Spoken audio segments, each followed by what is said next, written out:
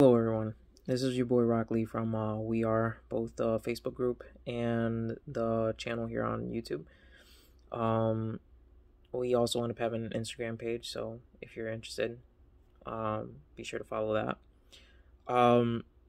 And the video that I'm bringing to you guys today is going to be following the series of self-hypnosis, which I'm making, and the topic itself is going to be based off of using props to help your mindset, to help self-hypnotize your train of thought and the way you end up thinking, how you end up perceiving things.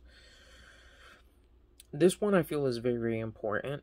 It's a very, very useful tool to use on a day-to-day basis, and believe it or not, we end up using it more often than we think. But what I'm speaking to is the potential, like using it to its maximum potential, using it to everything that it can be. So everybody who ends up knowing the base definition of a prop, all right, you've seen on many TV shows, they end up having rubber swords or guns and stuff like that, or I don't know what other weird props they might have. A dumbbell that's made out of rubber that makes a superhero seem like he can lift, like this bodybuilder dude seemed like he can lift like 500 pounds, but reality-wise is that rubber thing only weighs like 10 pounds. And it's all like kind of like an optical illusion. It's like you grab the prop, all right, and to you, it's real. But in reality, it doesn't serve the purpose that it really does. It just is a prop. Now, most of us will look at props, and it's something to help, like with the make-believe. And we've done this before. We've done this when I don't know, like when you play sword, when you use when you use like one of those cardboard paper towel rolls with your kid, or even when you were a kid, as like a sword, and you're over here play fighting with like your brothers or your friends or whatnot. We've done this a lot as children, and even some adults nowadays continue on doing it in other aspects. But for the sake of this video, I'm going to say that sometimes it's good to dive back into that imagination that we end up having as kids. Because it's when you're using these props at their maximum potential, and you really do live the life that you want to live. So what kind of props can I bring to the subject today, or examples that could help people out? Well, let's start with, let's say, a prop of your food and what you end up eating. For example, when you drink water, let's start this off. When you end up drinking water, okay, do you just see it as water, or do you see it like life in a can? You know what I mean? Like, have you ever thought of the concept that is water? And I can delve into the scientifics of it. Realistically wise is scientists have seen how water can alter based off of the intention, the attention, the gratitude focused on it. You know what I mean? Water that is frozen to a certain vibration or frequency freezes, can freeze either disrupted, or it can freeze, in a beautiful elegance type of way. So what do you do when you end up drinking it? Like, is it, like just like a casual drink? It's like, oh, it's just to quench my thirst.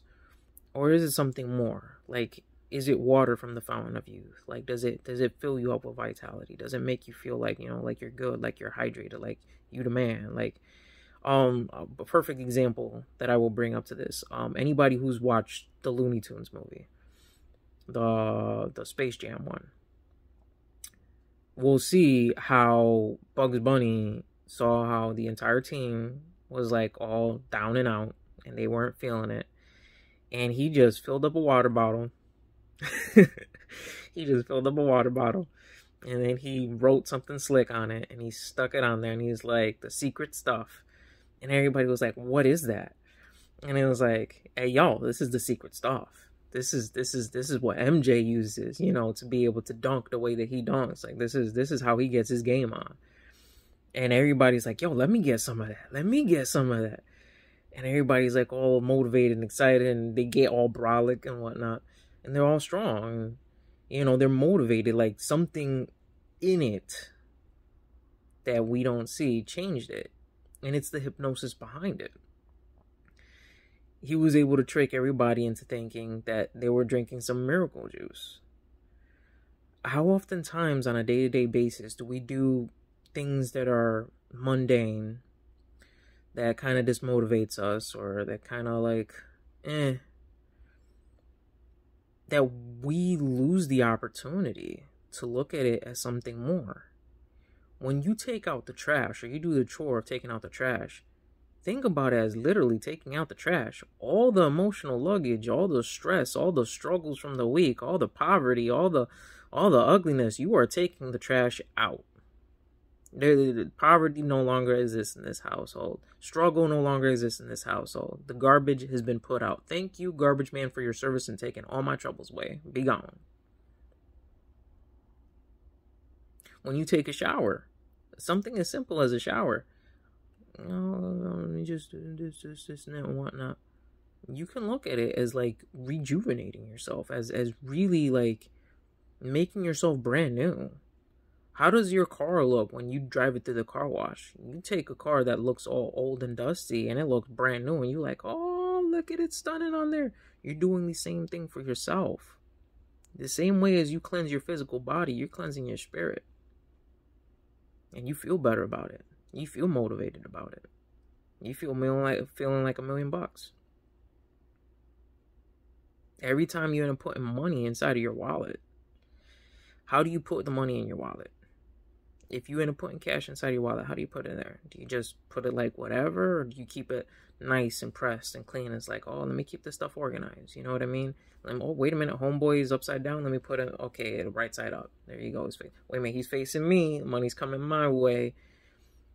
The way you perceive things on a day-to-day basis turns props into a way of bringing forth what you want for yourself, into a new way of thinking. Picture it as a form of affirmation, meditation. Picture it, as you will, as just simply changing your mindset to see beauty in every moment, to seize the opportunity in every moment. So, I don't know, maybe there's this one shirt that you look at and you're like, you know, this is my favorite shirt. Why is it my favorite shirt? Maybe it's my lucky shirt. Maybe when I end up wearing this shirt on, I feel good. You know, maybe when I get this shirt on, I get paid. I get money. I have good opportunities. I get free food. I mean, nobody's going to complain about free food. You know what I mean? Something to that extent. The things we use on a day-to-day basis could be the lucky charms that we end up using to make the world that we want to see. And the more that we use our imagination in stuff like this, and using day-to-day objects as our props to make the life that we want to live, the more we see things unfold in a different light. I do this all the time. Every single time I'm rolling in my SUV, my little Honda or whatnot, to everybody else, it's an old CRV. To me, that's my Land Rover. I'm over here, I'm cruising, I'm whipping it sideways, I'm doing my thing. You can't tell me nothing. I'm living my life.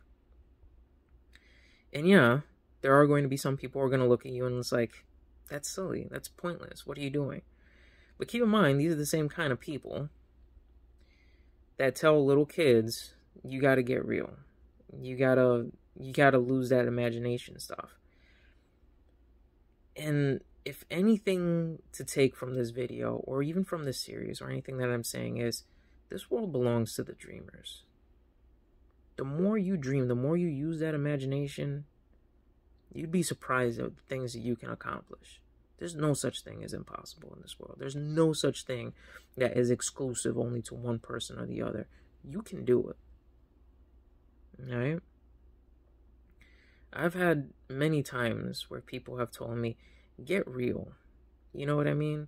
There's no point in being unrealistic about these kind of things. And I'm like, well, what's realistic to you? And 4 out of the 5 times, if you have a conversation with these people, you'll notice that some of them might not be happy with their lives. They'll be like, oh, life is about, you gotta grind, you know what I mean? And then you're grinding for minimum pay, and you gotta work, and blah, blah, blah, and this, and that. They don't even like going to their jobs 4 out of the 5 times, and they're over here like, you know, we do this for like 40 years, and then, you know, we die, you know what I mean? Just paying bills. And I'm like, I'd rather use my imagination and actually enjoy the time that I have here. And a lot of the people that actually end up doing in that, you'll see them accomplish things that are incredible in life. Think about it. Video games, how were they invented? At some point, somebody had to have been like, you know what? This reality, the way that people are painting it with the whole entire realistic aspect, let me toss some imagination in there. What would it be like to like blast off Space Invaders? And then you have like Atari systems that came out. You know what I mean?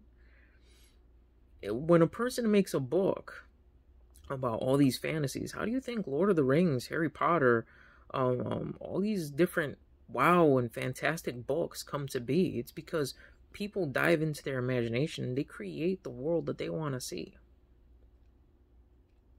And if they're interested in seeing a world like that, there's other people who are always interested too. I might have dove a little bit off topic here, but the whole ultimate point that I'm trying to say is there's opportunity in the things that we use on a day-to-day basis to make us feel good. If the thing that ends up making you feel good is, like I said, the things that you consume on a day-to-day basis, like your morning coffee. If it's the things that you end up doing, like just being on the road, driving. Or even if it is a chore that you don't like, do it. Flip it. Turn it into something you do like doing. You know what I mean? If it's something that's got to get done, look at it through a new pair of lens. I got to mow the lawn. You know, it sucks being out mowing the lawn. Look at it as like you're trimming up and you're cleaning and you're organizing your life. You know what I mean? Imagine that as you're passing that thing by, you know, like you mowing the lawn to like your mansion or something. I don't know. The world is as big and as small as you want to make it. And that's my point, what I'm trying to put on this. Using props let me organize this. Using props helps you make the world as big as you want it to be.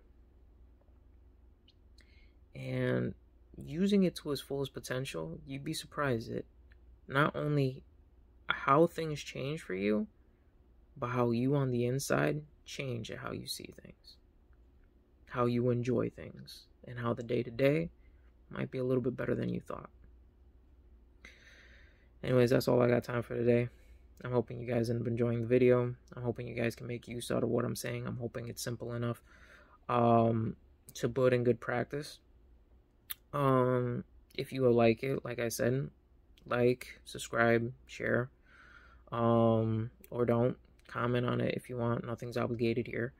And like always, with all the love in the world, until next time. Peace.